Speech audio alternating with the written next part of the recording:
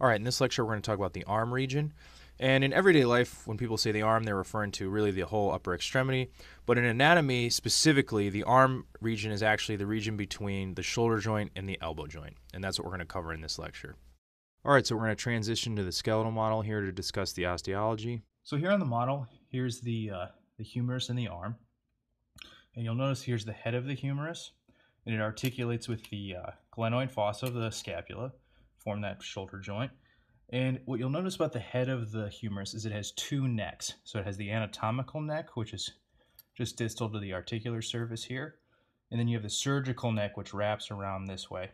And what's important to know is that the anatomic neck here, this is where all this rotator cuff muscles will attach. The fibrous capsule will attach here as well. So all along here in the actual body, or in a cadaver, or in surgery, the whole capsule, the rotator cuff, is attaching here on the humerus. Now on the surgical neck, that's important because the axillary nerve and the posterior circumflex humeral artery wrap around here, and then the anterior circumflex humeral artery will come around the front here and form that anastomosis. So that's why a fracture in this area could be injurious to both those structures. Now we're going to come back to the more proximal area, and we're going to talk about some of the areas on the humerus where some muscles attach. So you have this structure here, which is this kind of bony prominence here called the greater tubercle. And on the other side, you have the lesser tubercle, lesser because it's smaller. And then between the two of them, you have the intertubercular groove. Now the greater tubercle, the muscles that attach there are the supraspinatus, the infraspinatus, and the teres minor.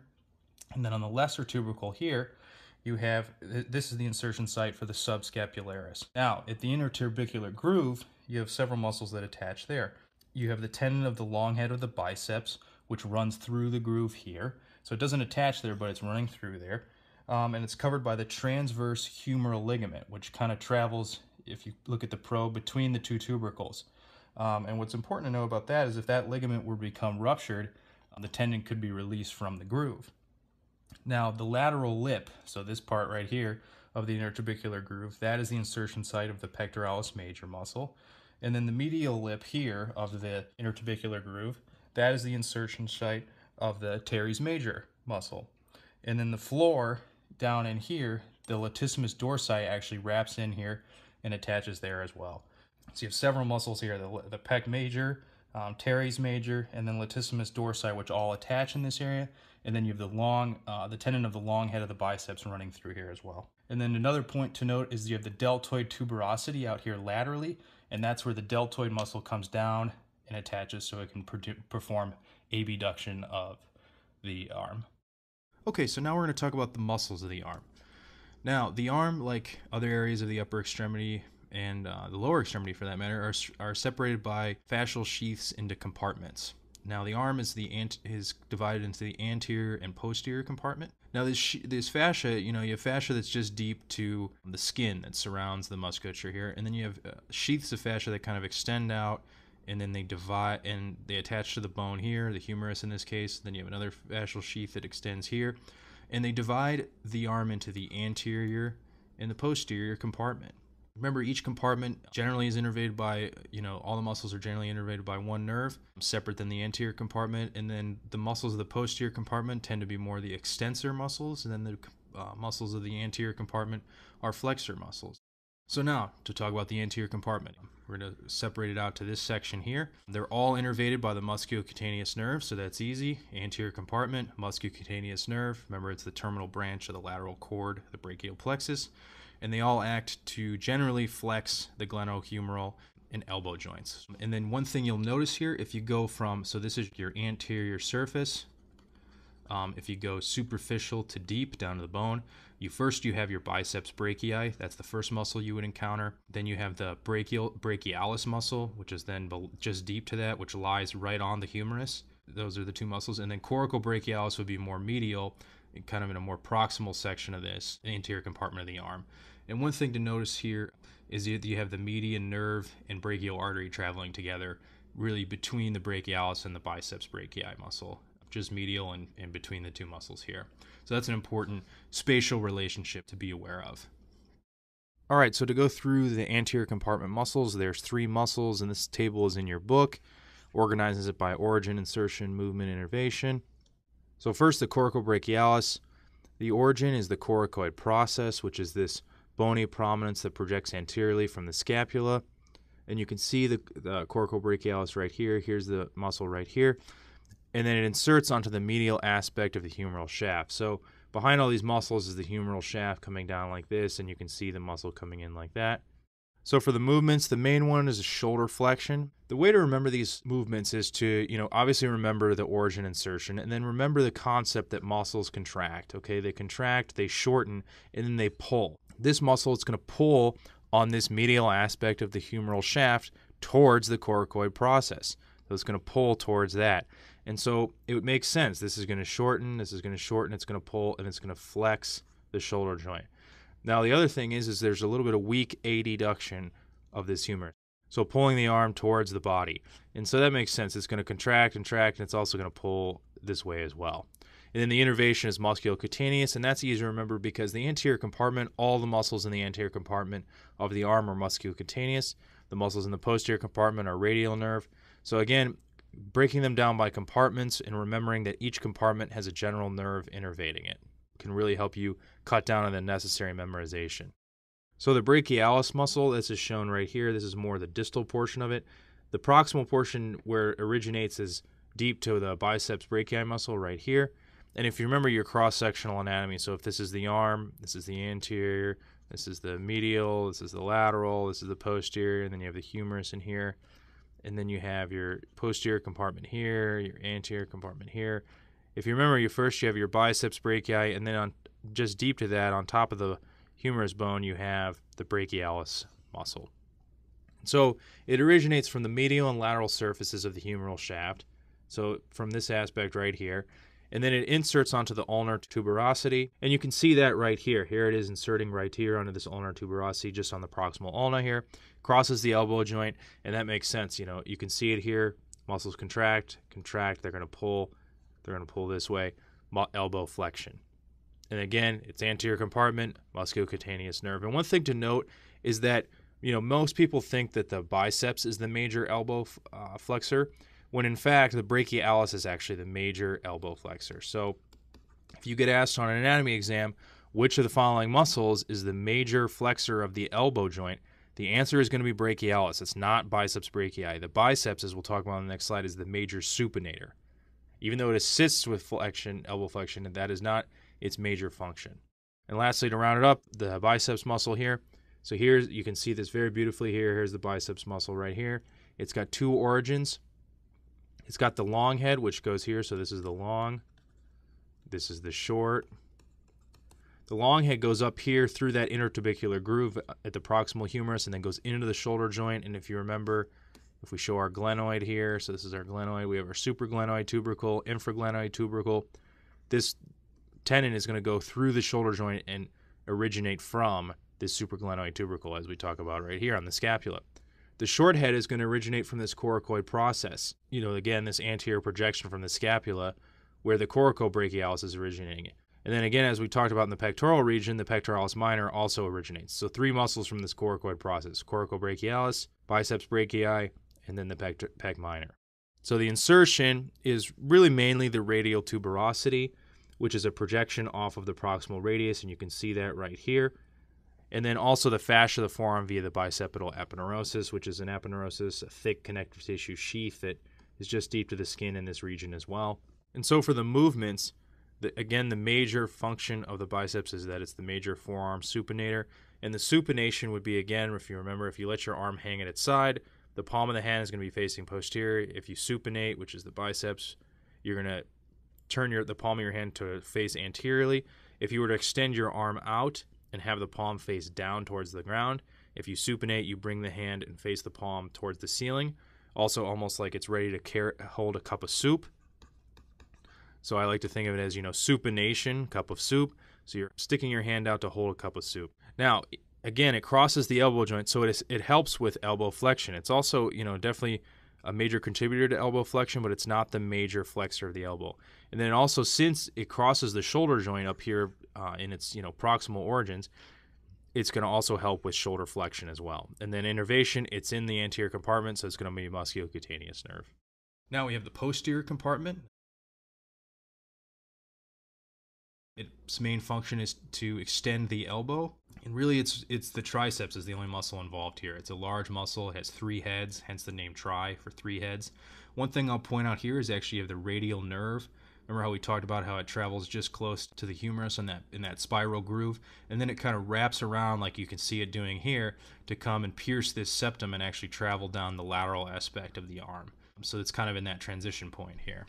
And just to point this out on the model here, so you have the long head, which again goes to the infraglenoid tubercle of the scapula. You can't really see that here. That's what's traveling up here. And again, you have your glenoid fossa like this. So this is your scapula, superior, inferior. Here's your glenoid. You have your supraglenoid tubercle, which is where the biceps tendon comes in and attaches, the long head. And then you have the infraglenoid tubercle, which is where you have the long head of the triceps coming. So key thing to remember here, it's long head of both. So long head of triceps, long head of biceps coming in, attaches on either side of the glenoid fossa. The lateral head attaches to the humerus laterally here. So you have the lateral head here. You can actually see it marked here. So laterally it attaches there.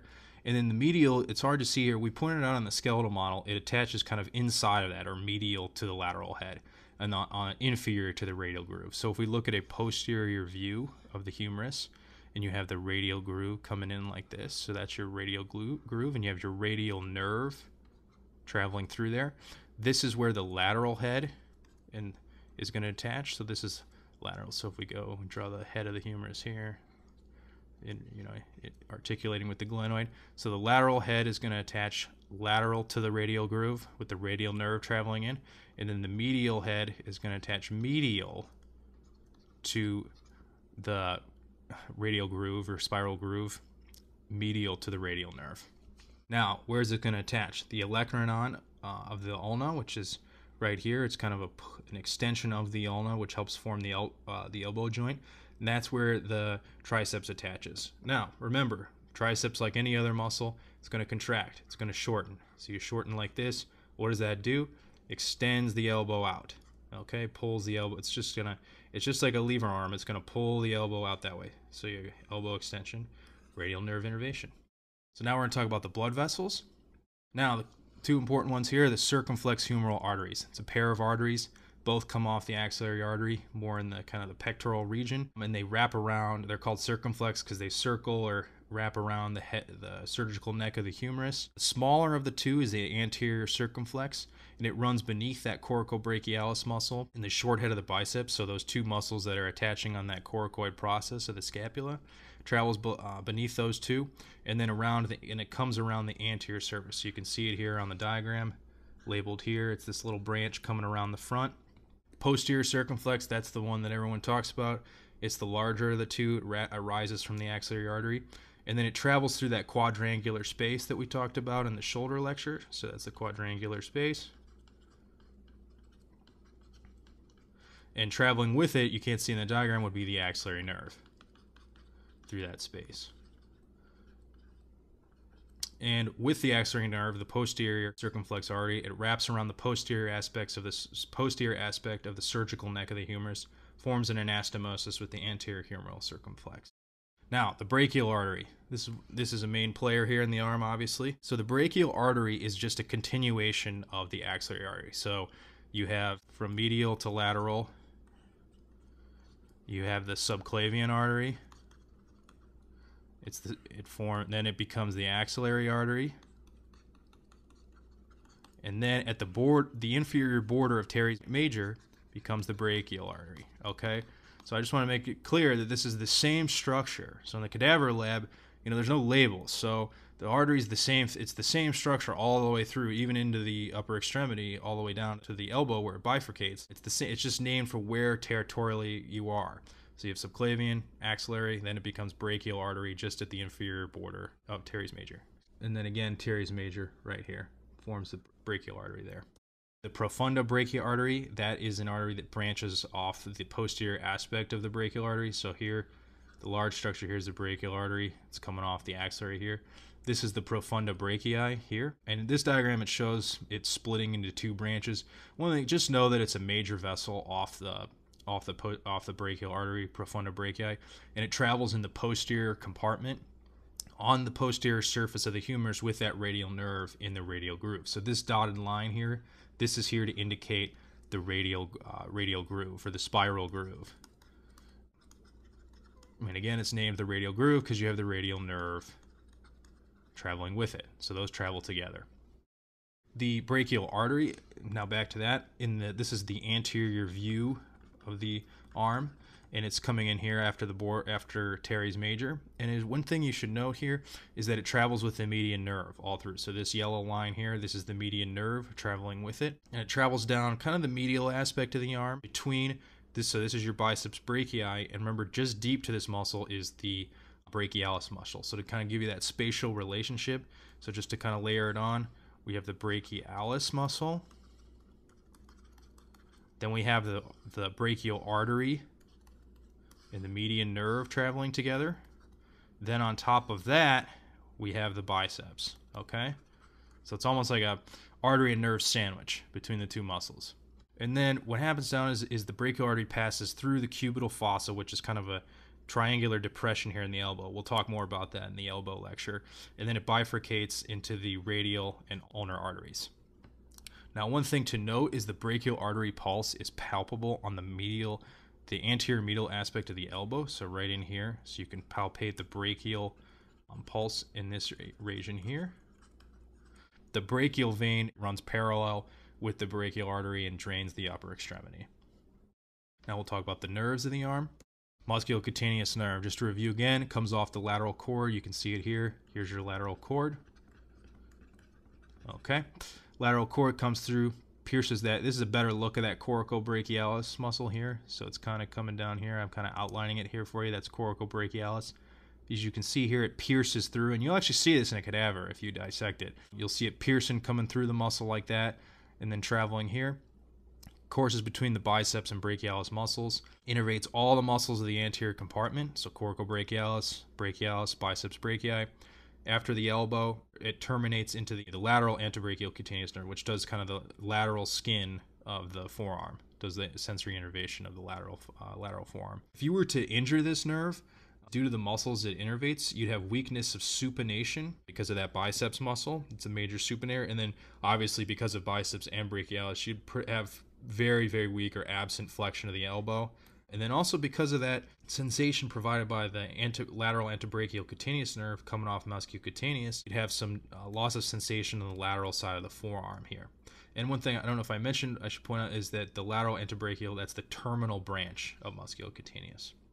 So the radial nerve, it exits in that triangular interval, which is kind of marked here by this. So you have a triangle here formed by the triceps, and it gives off branches to the long and medial heads of the triceps brachii. So here and here, and that's before it hits the radial groove. So once it's hit the radial groove of the humerus, it's already given off its motor branches. It's really one thing. This is really important, especially for like when you have humeral fractures, which we'll talk about in a few slides. Is that the branches off the radial nerve to the triceps are very, very early. It's like right away once it hits the arm. So once it comes out of this interval, it's very early giving off branches to the triceps before it hits the humerus.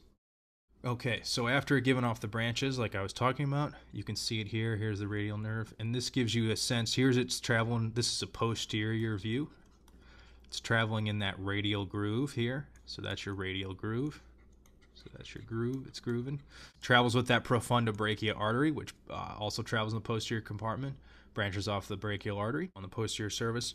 Within the spiral groove, it wraps around the humerus and then pierces, like I was talking about. So right here is where you're seeing it pierce the lateral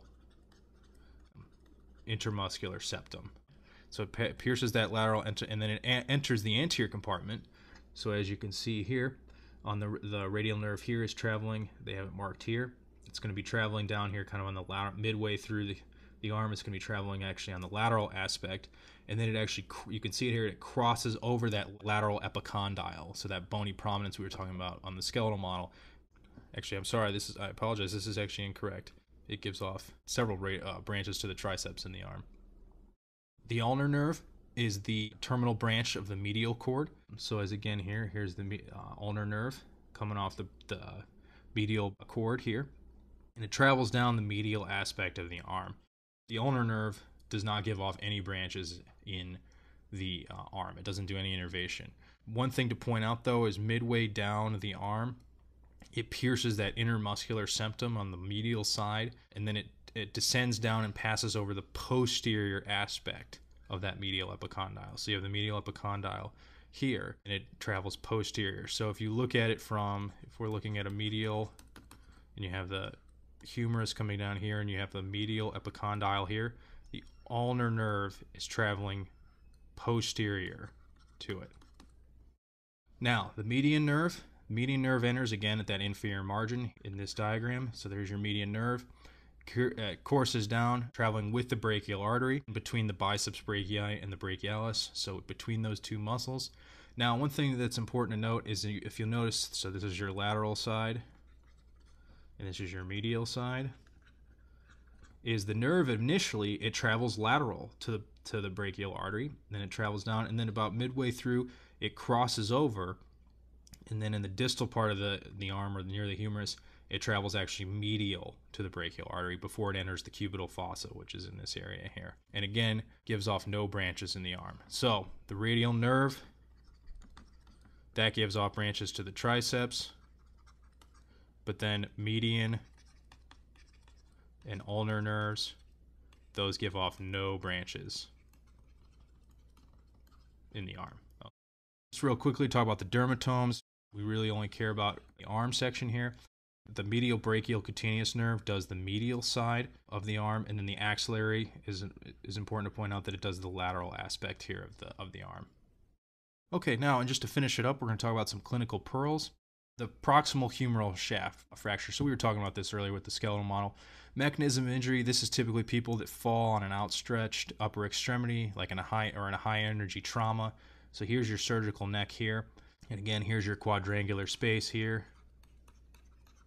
And then you have your artery traveling here, and then your axillary nerve traveling here through the quadrangular space and wrapping around that surgical neck. The important thing clinically, what you'll notice this is injury to the axillary nerve. Sure, you'll injure the artery, but clinically what you'll notice is that they'll have weak abduction because the deltoid will be deinnervated, and then they'll have decreased cutaneous sensation over the lateral aspect of the arm on the skin there. So that's how you would test that clinically, is you would test the strength of their abduction, and then you would test their cutaneous sensation over the lateral aspect of the proximal arm.